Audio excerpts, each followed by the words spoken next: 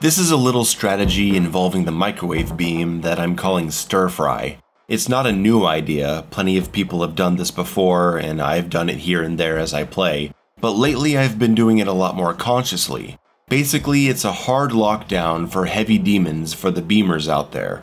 Primarily, we're looking at some of the high mobility heavy demons, Hell Knights, Dread Knights, and Whiplashes, demons that don't have weak points to break for an easy falter. If you're a fan of grenade setups to falter an enemy and grant an opening, these demons can frequently slip away from the setup due to how fast they are. It's not common for them to just sit there and wait for you to throw a grenade at them.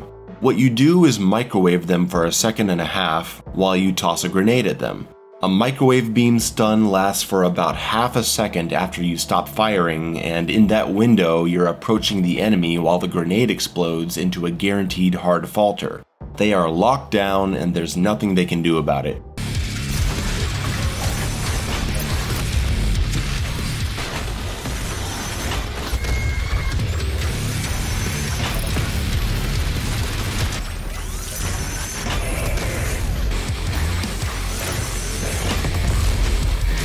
Stir Fry is also applicable to super heavy demons.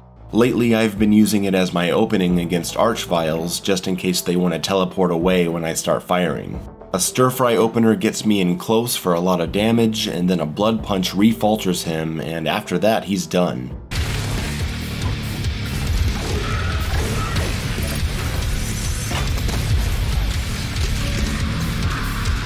When I'm fighting a Tyrant, I'm unloading all this initial damage, and when he starts his wah wah wah wah laser, I'll do a stir fry to stop his targeting and then go in to capitalize on the falter setup and he'll be dead really soon.